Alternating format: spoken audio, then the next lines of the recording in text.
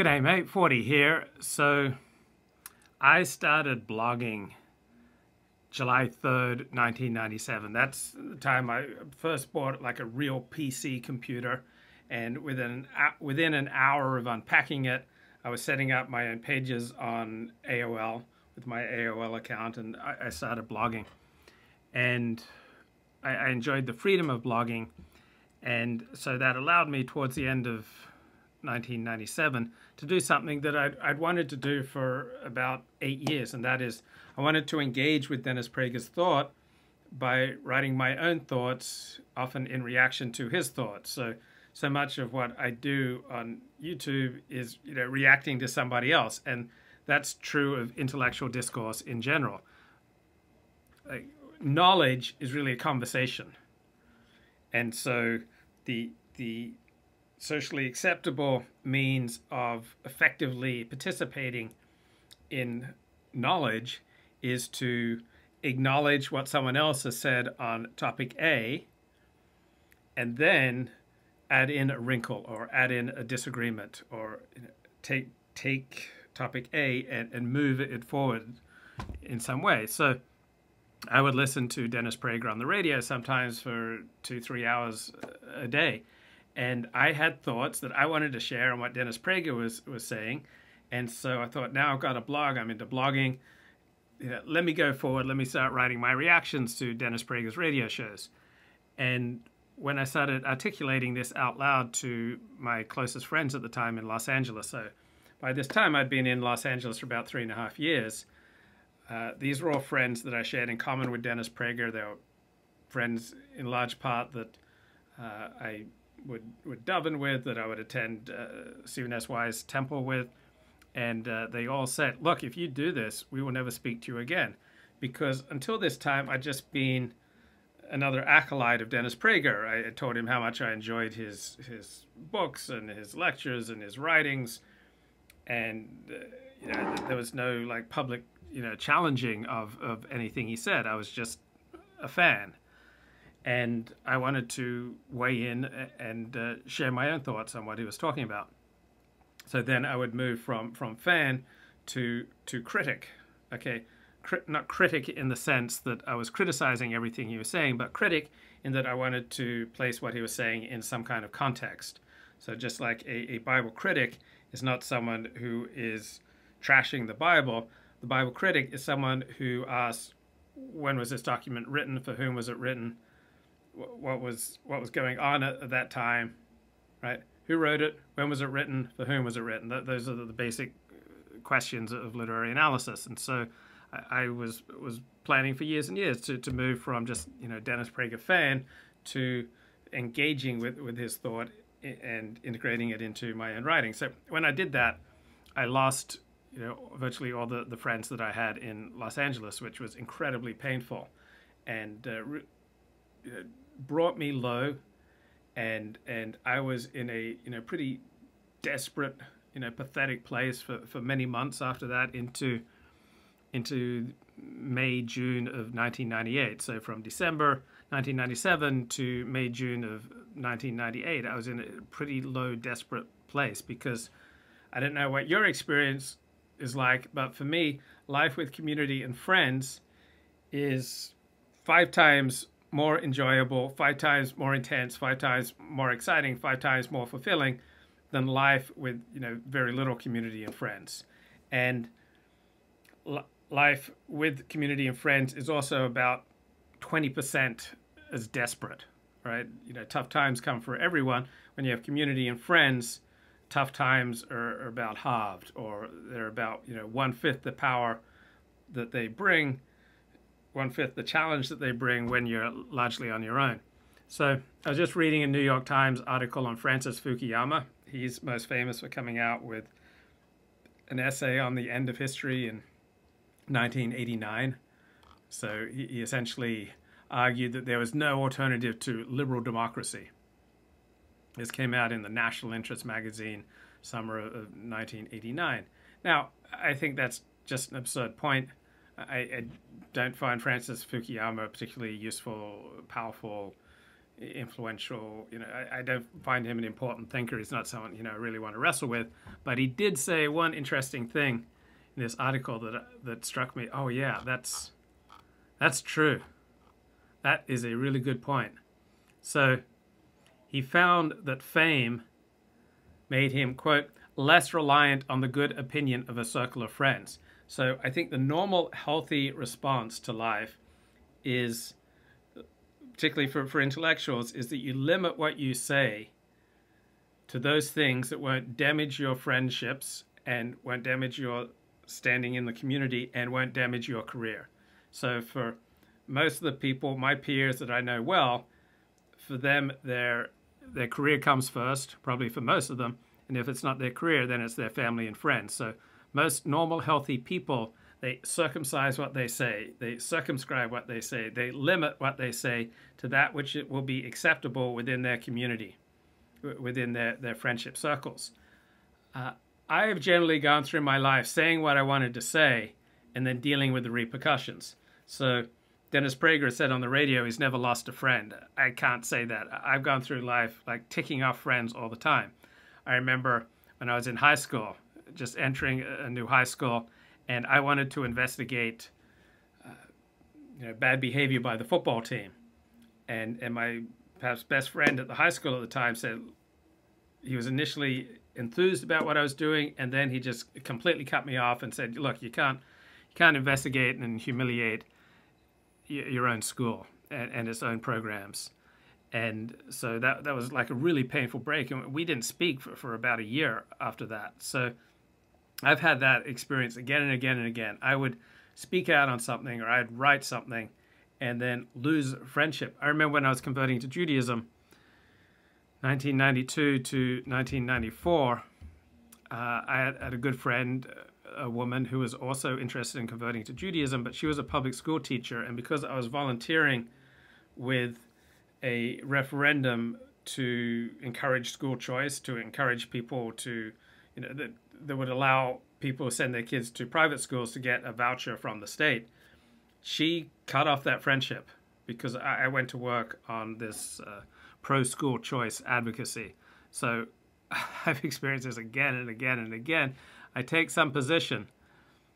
I participate in some social political cause that my friends disagree with passionately, and then boom, there goes the friendship.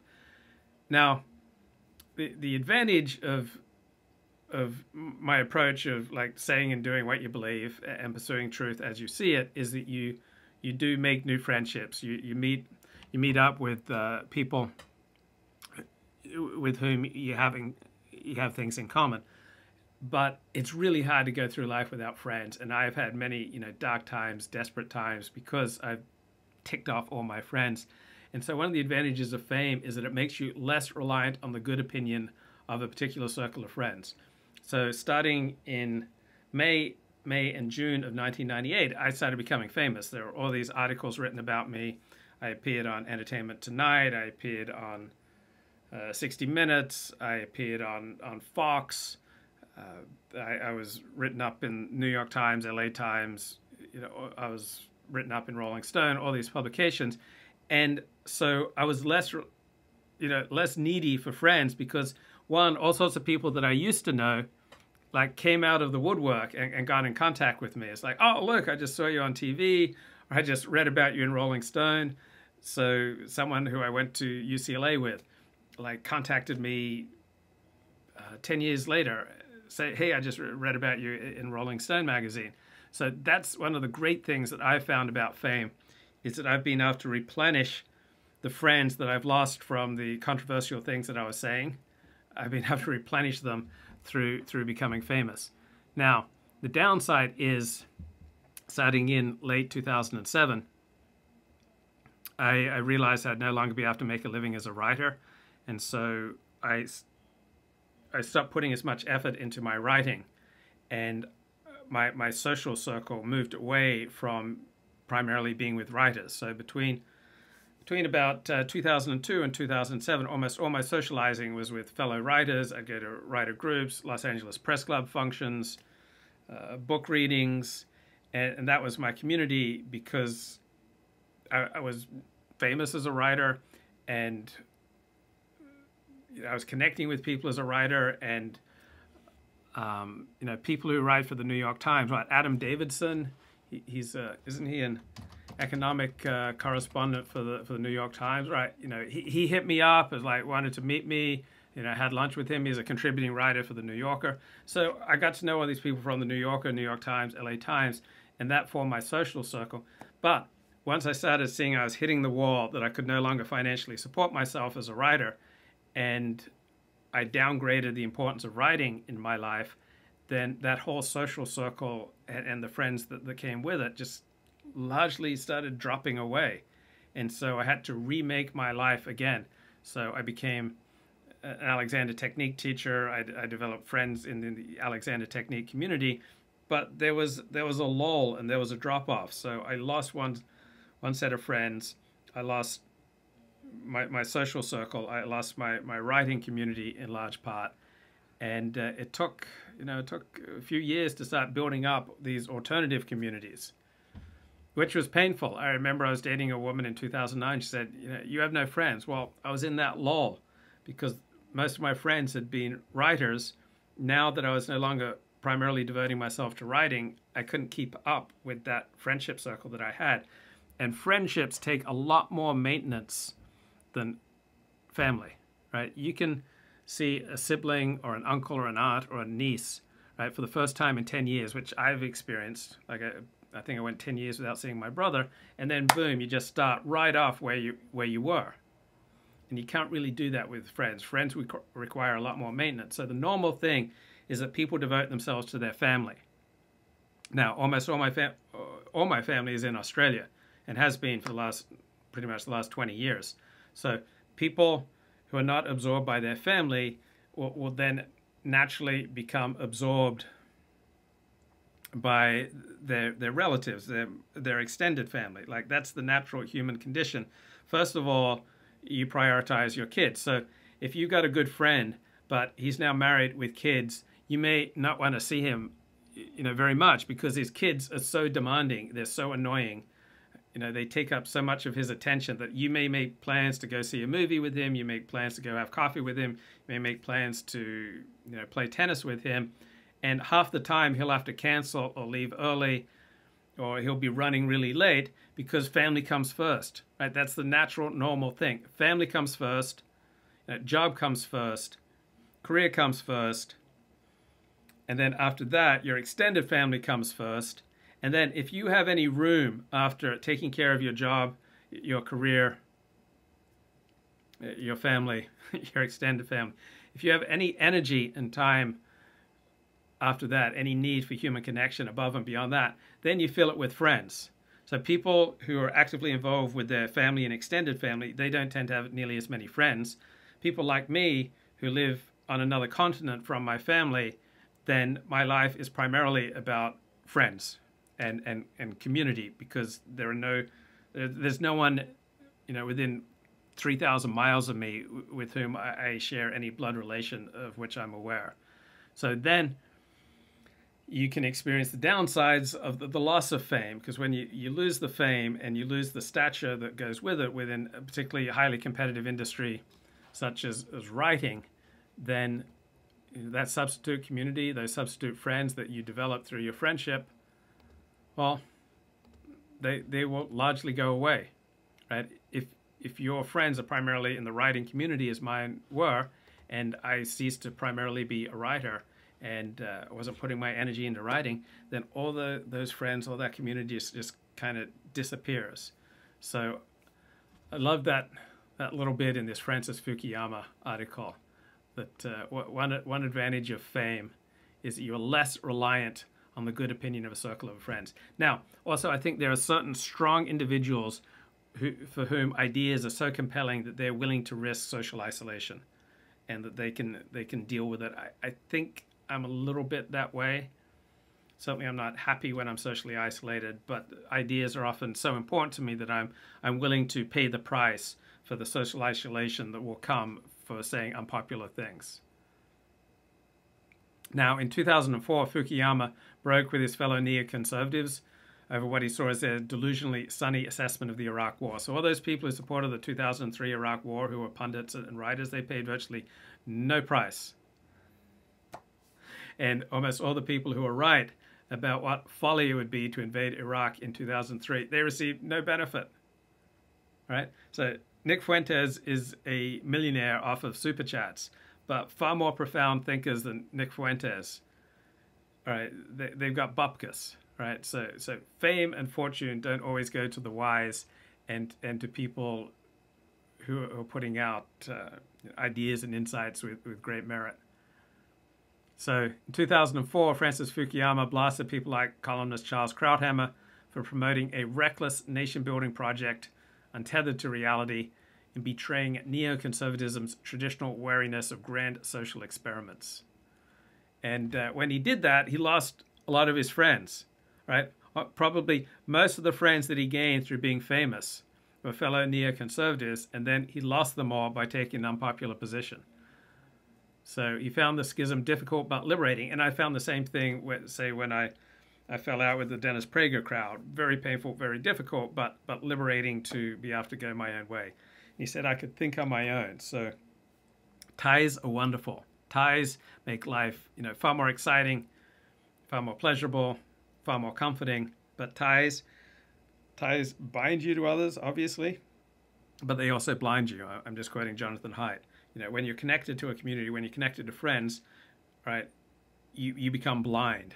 And sometimes when you fall out with friends and community, the veil is removed from your eyes and you start seeing things more clearly.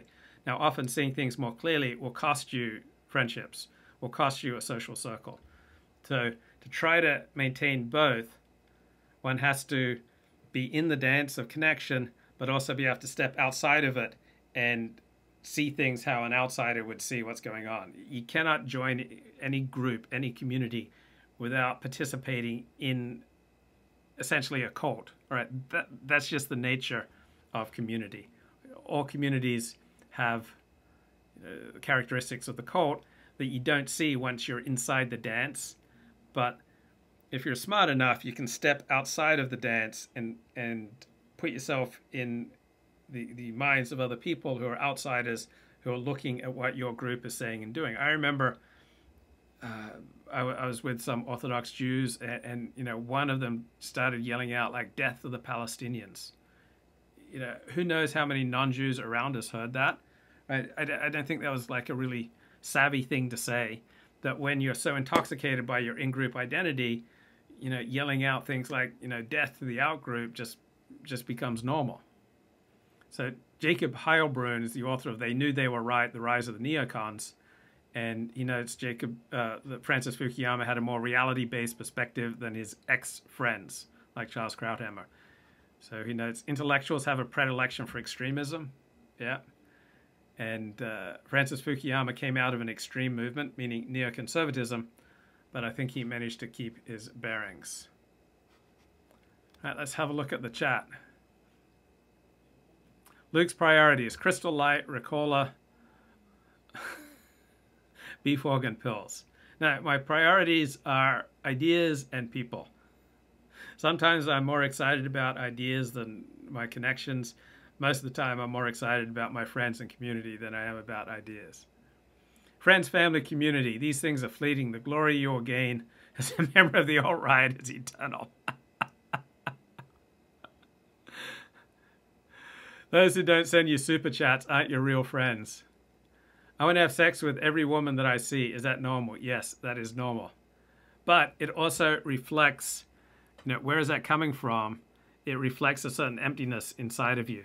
Like our basic addictions are for love, right? That's our basic addiction for the 1/3 of the population that's susceptible to addiction. The basic addiction is love, but you can distract your yearning for that kind of connection with sexual fantasies, with drugs, with alcohol, with gaming, with gambling, etc. But the basic thing that 1/3 of the population susceptible to addiction are yearning for is connection. And so by walking around thinking about how you desperately want, how much you want to have sex with every woman you see, that's distracting you from your core pain. And your core pain is that you're not feeling loved, and you're not loving, and you're not connected to other people. And so when you're living a life that's disconnected from others, you will do anything to distract yourself from that pain. And so your sexual obsessions are adaptive in the sense that they are distracting you from your core pain of feeling unloved and disconnected. But this obsession and distraction will quickly become maladaptive and lead you into ways of thinking and behaving and speaking that will limit your ability to create love and connection in your life. Luke, I'm playing tennis with someone who's definitely better than me. What do I need to do to defeat him? I always found when I played tennis with someone better, that always lifted my game. I mean, that was fantastic. I couldn't believe, like, I was able to stay on the court with someone who was on the Nevada Union High School tennis team. I was never on any official tennis team, but the thrill of, you know, taking on someone who was so much better than me, like, all my senses became heightened. Hit to his backhand, bro. Maybe you have to approach the net more often. Not many people can win at the net. My game is a big serve, and I'm an endurance-based baseliner. Keep your unforced errors to a minimum. Ultimately, Luke has the final word on the subject because Luke is the decider. Intellectuals tend to stay in an abstract space. If they're able to be intellectuals, they're much more likely to be shielded from consequences than normies. Yeah, the smarter someone is, the more they live in an abstract world, right? The more they live in the world of ideas and in abstractions. And so probably the better suited they are for dealing with things like COVID and dealing with things like being alone. Even the idea of distinguishing normies from oneself is a red flag. Yeah, generally speaking, the most effective way to go through life is to see what you have in common with other people. But if you've got something important, something burning inside of you, even if it makes you unpopular, if you're producing something of significance, then that significance will keep you warm even when the things that you're saying and writing socially isolate you. How does Donald Trump win if he is banned on socials and on YouTube? Because apparently YouTube won't allow any extended speeches by Donald Trump. Great question. Ricola is situational sweets now that everything is situational with the Luke Ford empire. Lemon, honey, sugar-free Ricola, definitely the way to go. Bye-bye.